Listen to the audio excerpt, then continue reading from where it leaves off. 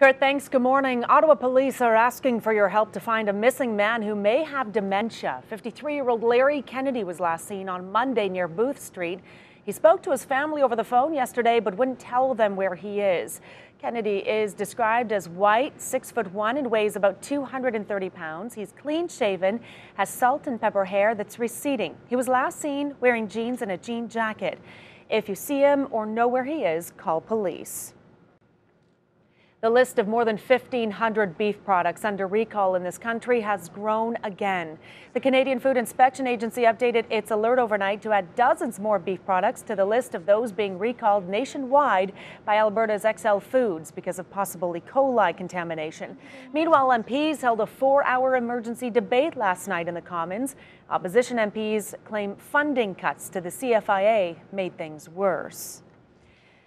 It was a busy night for Gatineau police, who arrested 3 people for drunk driving and another man for possessing drugs for the purpose of trafficking. All were released on a promise to appear in court in the next few weeks. The biggest Thanksgiving meal in our city will likely be served up at the Ottawa Mission this weekend, and the Ottawa Senators alumni are helping to make sure there's enough turkey for everyone. Sens President Cyril Leader and alumni members Sean Donovan and Jason York delivered 20 turkeys to the mission yesterday. Last year, more than 2,600 meals were served up for Thanksgiving. This year's dinner will be served up on Monday from 11:30 a.m. until 5 p.m. Tensions are high along the border between Syria and Turkey this morning after deadly shelling from Syria hit a Turkish border town. Turkish artillery fire has been aimed at Syrian targets in response to the shelling, which killed 5 residents and wounded a dozen others. Tens of thousands of Syrian refugees have crossed that border in recent months to flee the violence in their country. It's been 25 years since Canada and the United States signed a free trade agreement, and there's still debate on whether it was a good move for our country. Former Prime Minister Brian Mulroney hammered out the deal with U.S. President Ronald Reagan. Critics say it hasn't turned out exactly as advertised.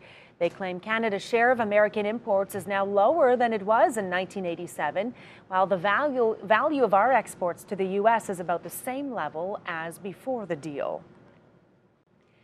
Well, millions of Canadians are heading south of the border to catch a cheaper airline flight. The Conference Board of Canada reports about 5 million Canadians head to the U.S., where it's 30% cheaper to fly.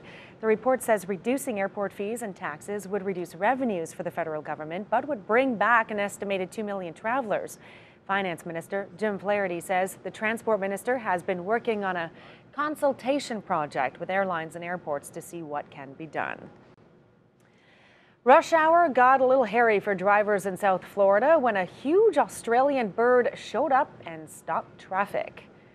Taco is a 4-year-old emu, a 5-foot-tall flightless bird looking for a mate. The bird was interested in everything and everyone, wandering back and forth across the highway. Eventually, Taco was captured and returned home safely, but turns out he lives in a suburban backyard just a few blocks away from where he was found.